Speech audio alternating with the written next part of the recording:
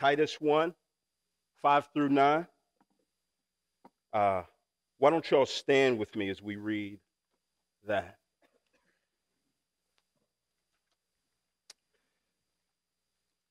I'm reading from the CSB.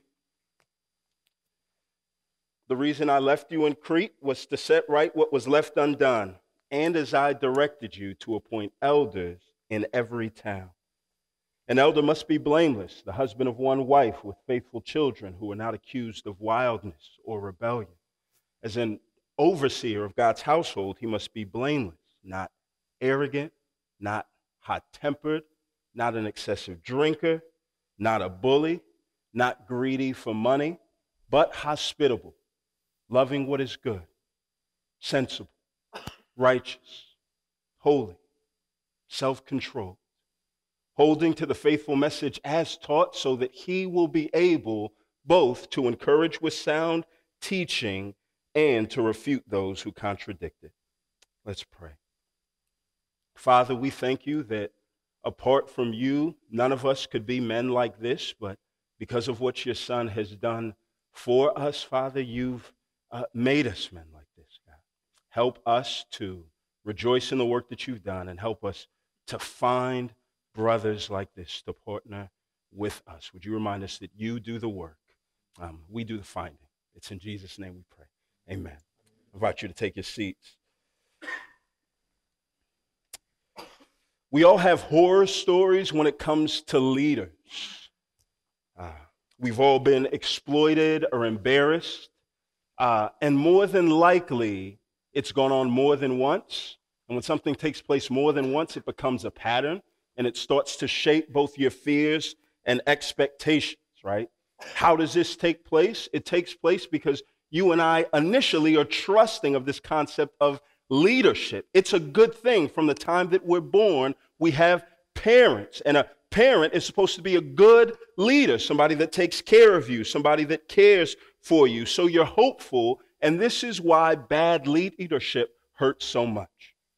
Because it hurts to deposit trust in somebody and withdraw tears. It sticks to you. Good examples roll off like water, but the bad ones, they hitchhike like gum on the bottom of your shoes, right? It's hard for us to recall all of our bad school teachers, but it's hard for us to recall the bad ones. It's hard for us to recall the good ones. Y'all get what I'm going? But we remember the bad ones. You remember the Miss Deaver, not Dever, the Miss Deaver in kindergarten that would take those lead press-on nails and grab you by the arm. They don't leave. It's also hard because you quickly find out that you can't hide from the bad effects of leadership. Even if you remove all of the bad ones, somebody else is going to spring up. Because people are going to start to lead and influence, and people will follow. So this is not a problem that we could ignore. It's something that we have to address. And there's no sphere of life that is absent of its pitfalls, especially in the context of the church. We've all seen it as we've heard of stories of church hurt. We've seen of pastors that are supposed to care for God's family, but through adultery have become homewreckers. We've seen prosperity preachers who find themselves in context where they're preaching about God's blessing, but often they're the only ones that are living above the poverty line. We've seen folks that'll step on people's backs to advance themselves, never thinking that they should step down and wash the feet of the people that are low. And as these accounts go viral, here's what doesn't take place. People that are affected by bad leaders in the church don't just have an opinion of those leaders and that church. They form an opinion of the church and Christianity. And what you quickly find out is that in order to make somebody punt and completely do away with something that God said is good, You don't need to convince them of its badness. All you have to do is make them suspicious of its goodness. You and I know what it's like to try to start a church or to go into a new church or an old church and try to change it. And you have a bunch of people that don't hate you. They're just suspicious of leaders. I think Paul finds a young pastor in the same place, and he knows something I think that we all should know, that in our task to reach out to the whole world, that task of reaching the world begins with cleaning up the inside of the church. And as Paul leads off in this letter, he tells Titus to take the lead in establishing the right leaders. And that's what I want to do in our time here. And I love how Paul starts off here, and he gives us what it is that we're to look for, because I think that when people suffer an abuse of power, it makes them lower their standards on what they want. People leave an abusive relationship, and they don't have high standards. They just want somebody that doesn't beat them. Isn't it such a great thing that God loves us so much that he doesn't want us to lower our standards? He doesn't want us to settle.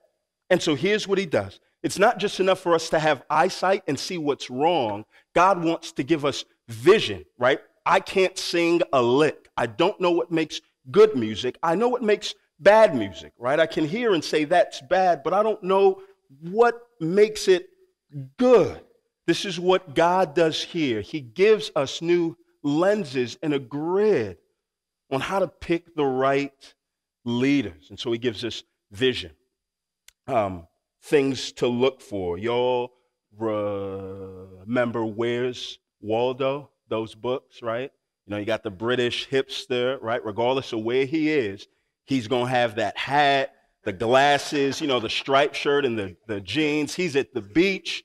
Folks are in shorts and bikinis, and he has all of that, right? You go to those books and you turn it, and what makes it so hard is that you're like, oh, I see a guy with the hat, with the shirt, and with the pants, but wait a minute, he doesn't have the glasses. That's not Waldo.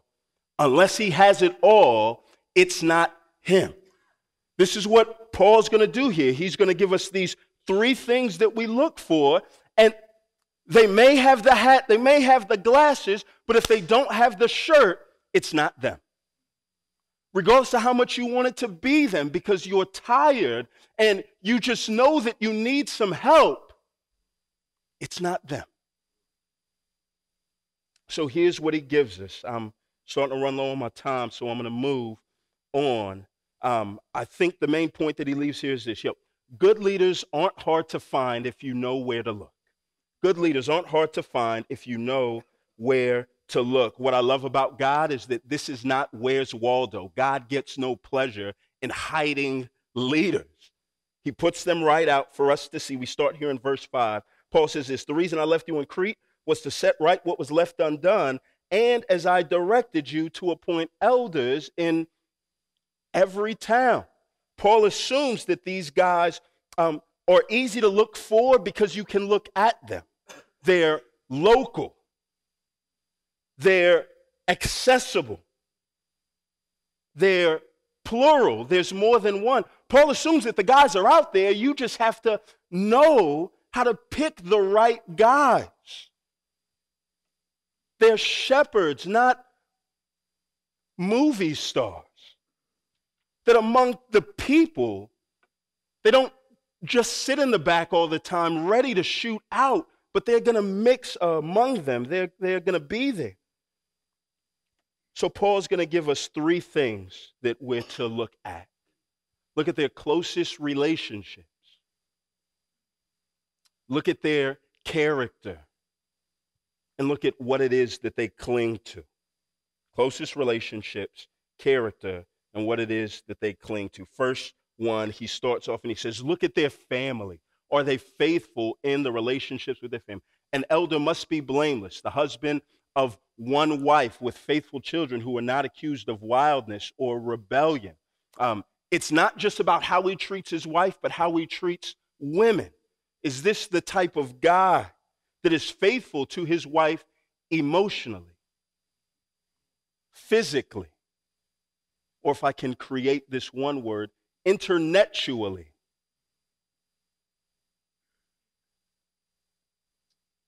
Faithful children that are not accused of wildness or rebellion. We plant the seed, we sow. God is the one that brings the outcome. Is this the type of man that is sowing the right seeds into his kids?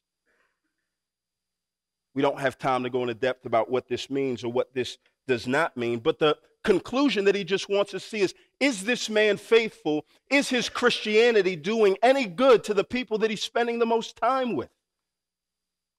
If it's not, then what makes you think that it's going to do any good to the people that he spends less time with?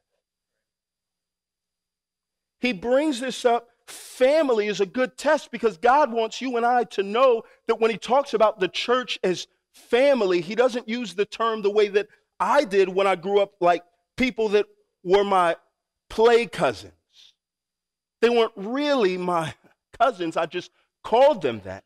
And I acted like there was a great affection that I had for them until they got in trouble. And I was very, very clear they're not my real cousins. They're just my play cousins. Listen, in eternity, one thing that you and I are going to see is that the earthly family united by the common blood that we have is beautiful, but it's only a shadow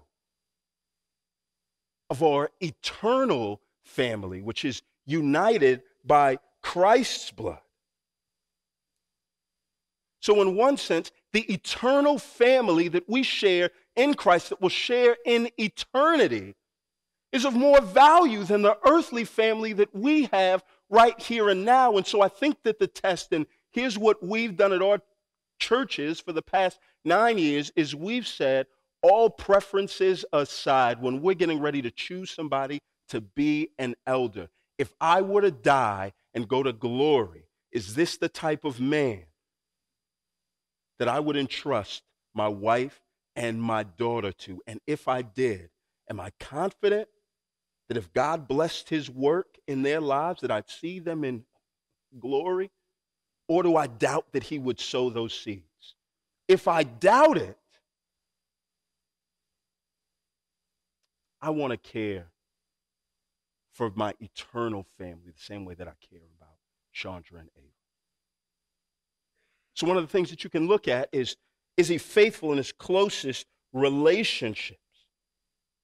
Is he fruitful in his character? That's 2, right?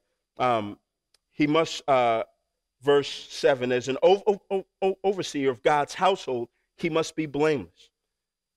Not arrogant, not hot-tempered, not an excessive drinker, not a bully, not greedy for money, but hospitable, loving what is good, sensible, righteous, holy, self-controlled, holding to the faithful message as taught, so that he will be able both to encourage with sound teaching and to refute those who contradict it.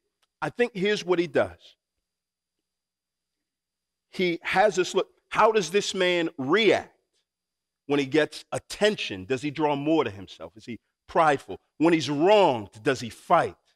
Right? So the first list starts off with all of the nots, right?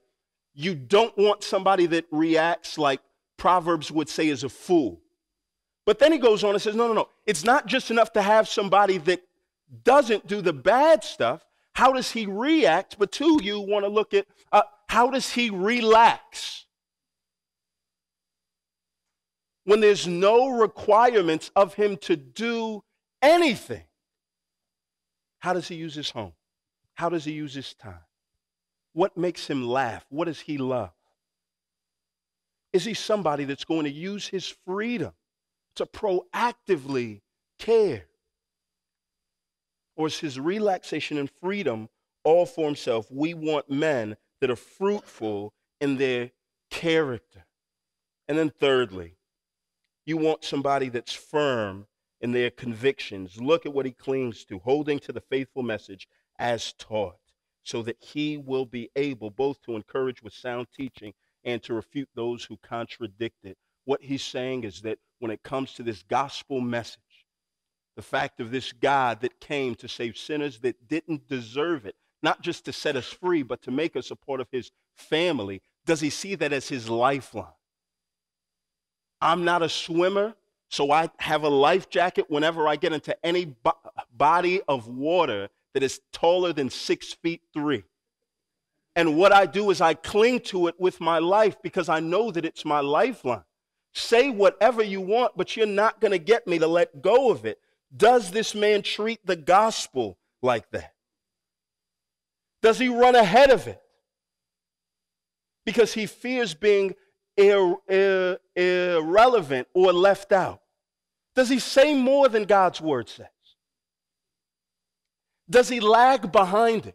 Does he say less than God's word says because he fears being rejected? Does he talk about holiness but ignore the justice? Does he talk about justice but ignore holiness? Or his values for sale? Or does he hold on like a non-swimmer? Does he see the main problem with the world as sin and not the symptoms? Does he see the solution as a savior and not our response? And in holding on tightly to it, and a man that sees the gospel as the solution to every problem, here's what he does. If he finds a group of people in the church that are struggling with legalism, this same gospel message, this same truth, he goes like Paul in Galatians and says, y'all need to believe something about the security of the relationship that you have in God. You don't have to do anything else to earn it. But then as he sees a group of folks that are wrongly believing in the security, like they have it, but they just need something more, like Paul in 1 Corinthians, what he's saying is, hey, y'all need to believe in the sufficiency of the gospel. That Jesus is all that you need, that you don't need somebody else to give you value or worth.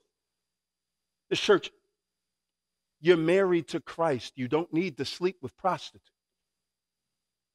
Two different problems, but the same gospel. This is a guy that holds firmly and clings to it. Why? Because there's two things that he has to do, and Nick did a masterful job of this. When he says he needs to be able both to encourage with sound teaching and to refute those who contradict it. That as we're trying to find men that hold firmly to the gospel, what you'll run across often is men that may never correct anybody, or they only correct people. And we don't want that. We want somebody that has both of those voices. When people that are weighed down come to them, do they leave more weighed down or lifted up? Nobody is ever discouraged towards faithfulness.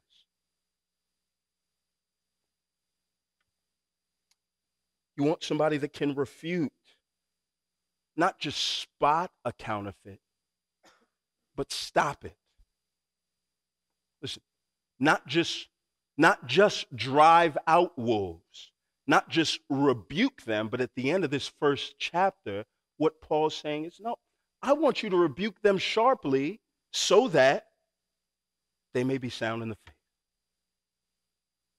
That wants to see their salvation, not their damnation, that wants to win the antagonist, doesn't just want to win an argument. You want somebody that clings so tightly to the gospel and knows how to wield it, because when you find yourself in the context of a church, there's a cross section. There's people that are not doing spiritually well and they don't know it. They need to be challenged. There are people that are not doing spiritually well, and they know it. They need to be helped, instructed. There are people that are doing spiritually well, and they don't know it. They need to be comforted. And there are people that are doing spiritually well, and they do know. They need to be encouraged. There's this cross section, and you want somebody that is held so closely to the gospel, has clung to it, that they know how to use that same weapon. They know how to yield it for so many different results.